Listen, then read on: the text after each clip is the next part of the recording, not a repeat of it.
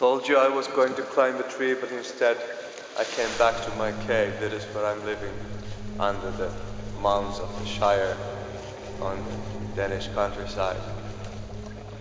So, while we're here in the inland, in a comfortable, quiet place, I wanted to tell something about the open fields and the inland, or otherwise wisdom and trance, as some call them. The Buddhists call them pragya and samadhi.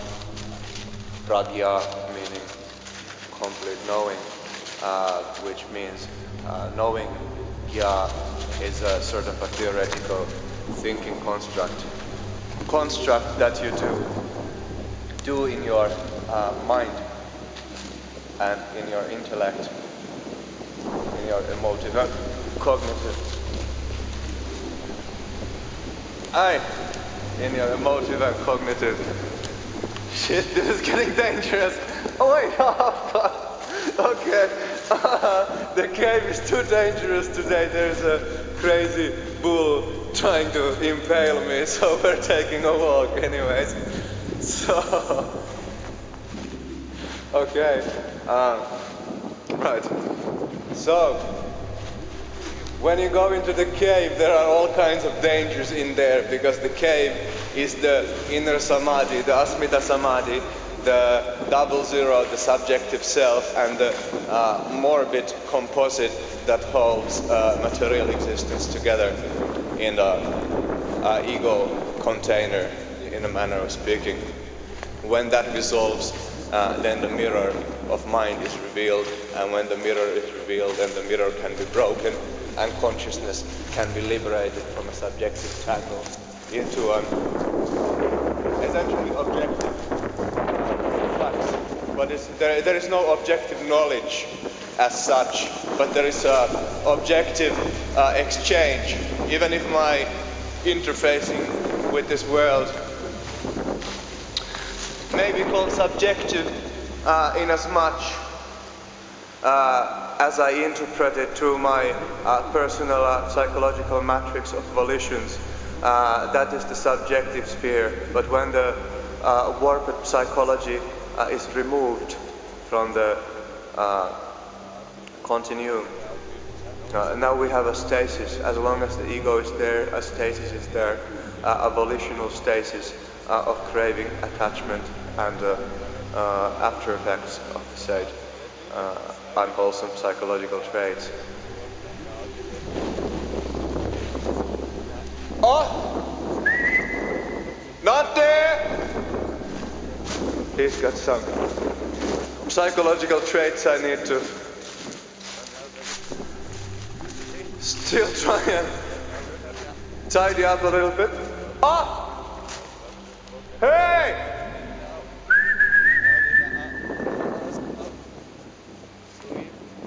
Always so preoccupied with his sticks.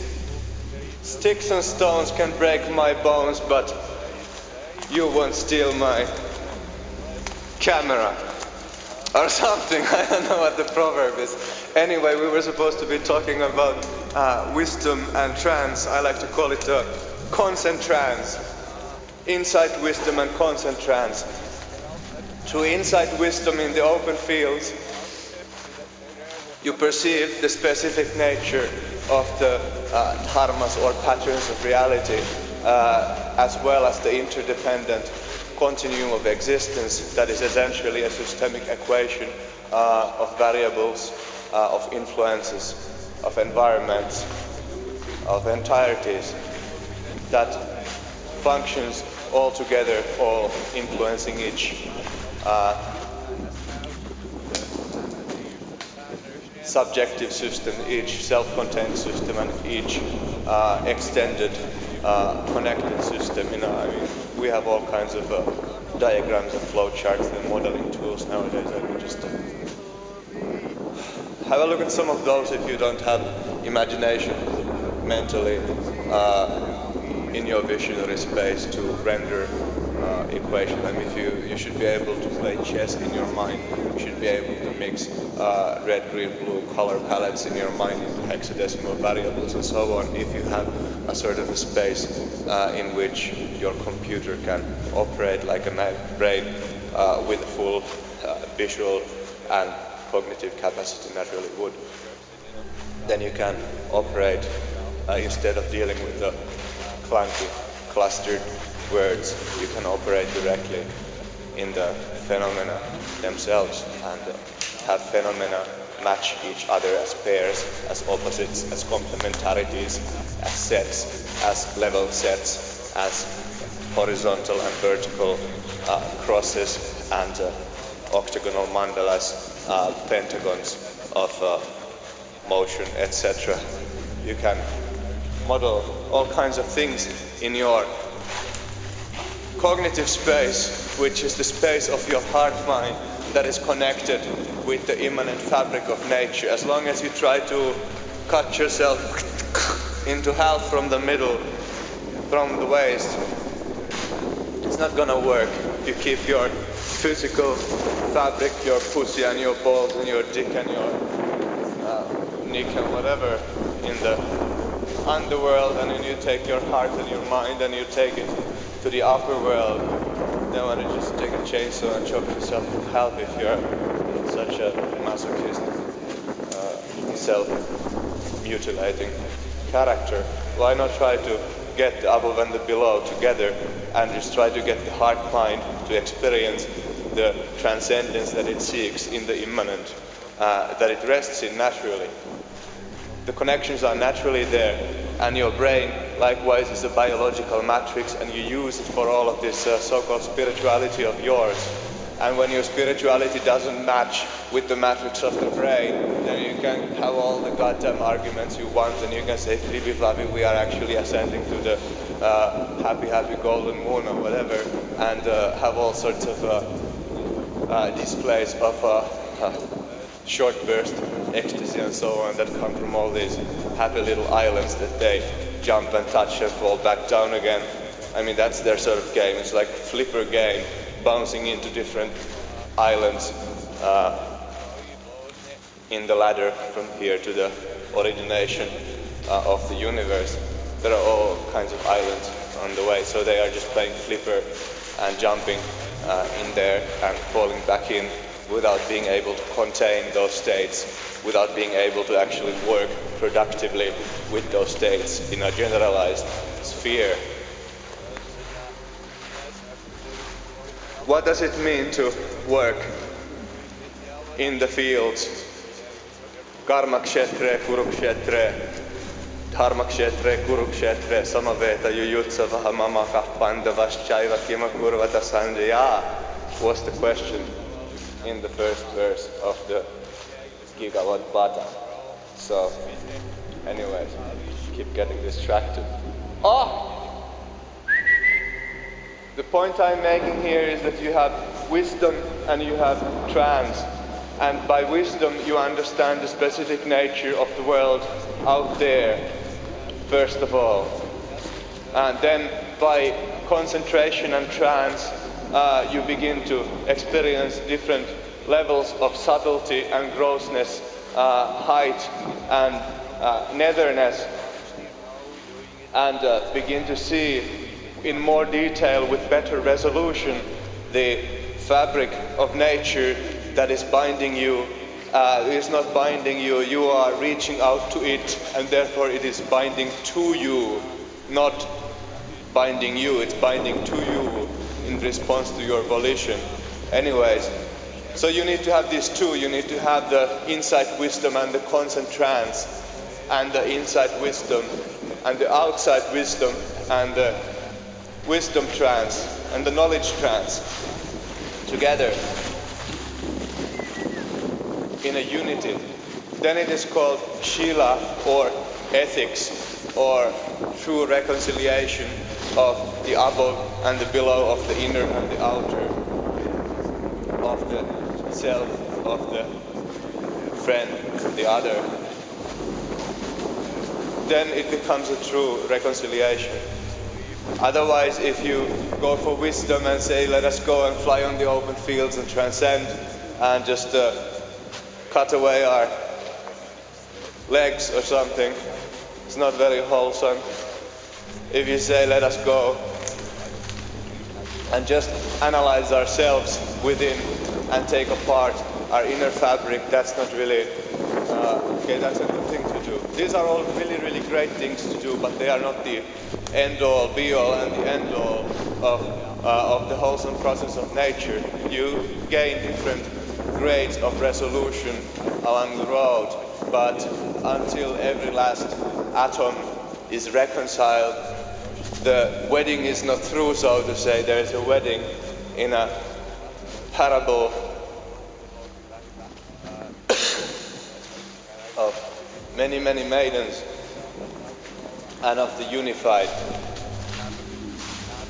All the maidens are rotating around the unified that is reflected in infinite forms as the attractor of all the rays of cognitive energy. When I say cognitive, it is the heart mind, it is not intellectual or something like that. People always want to say that it's intellectual because they do not see that there is a nature. Nature has intelligence, and if you go with nature, then there is intelligence in there, and it's not intellectualization or some sort of mental gymnastics or intellectual whatever exercises that people are doing. It's simply an expression of the book of life and the book of nature. Like they say, there's this one guy who was making bacon a couple of 100 years ago, and he became famous for his good cuisine, so he was saying something like that there is the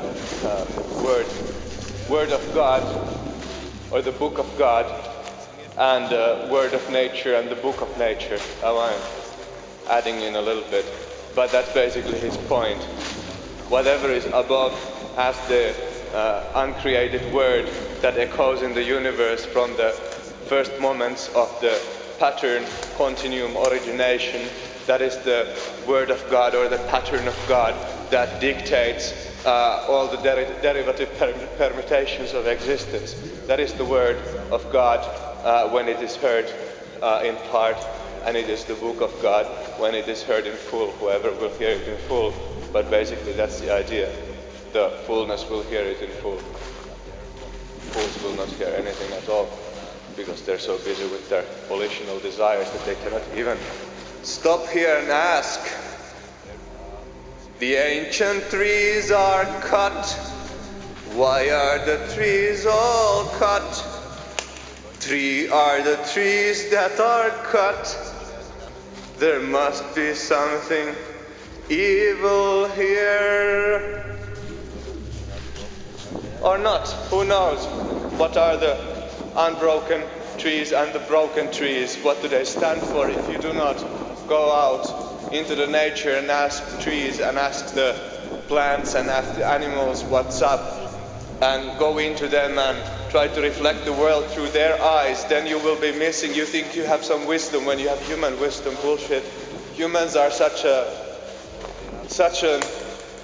insectoid little speck in this totality of awareness. There is so much awareness that far exceeds the human reach, and there is so much awareness that is specified into capacities that far exceed the human reach, even though such creatures may not exceed the total capacity of a human being.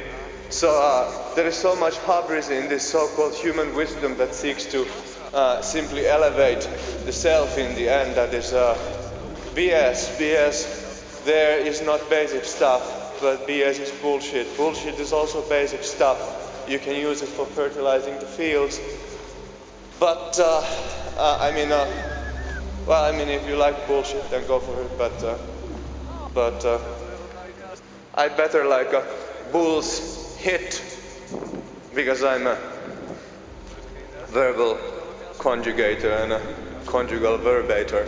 So bullshit is what comes out of the ass of the bull, and bull's hit is when you take a dart and throw it to the bull's eye. Maybe that's when you take the dart and throw it to the bull's eye, then at the other end, bullshit comes out. Bullshit leads to bullshit. I think there's some sort of a cosmic joke in there. Someone has to be bright and someone has to be dark.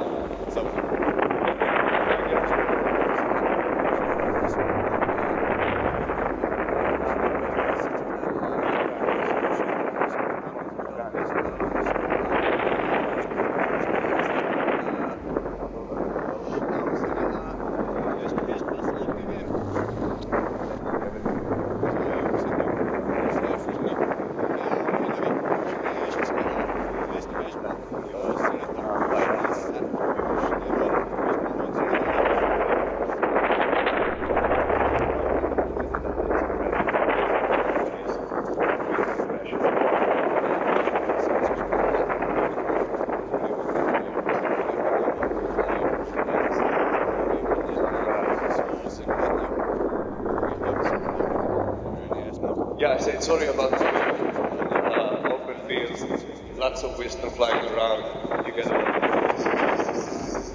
sort of sound.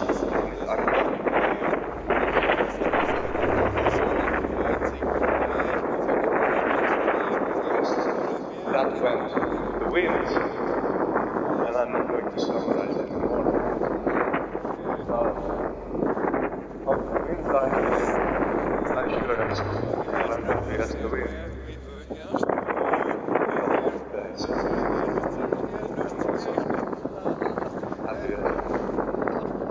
Cat in the inner space, but today we got the chance to really concentrate.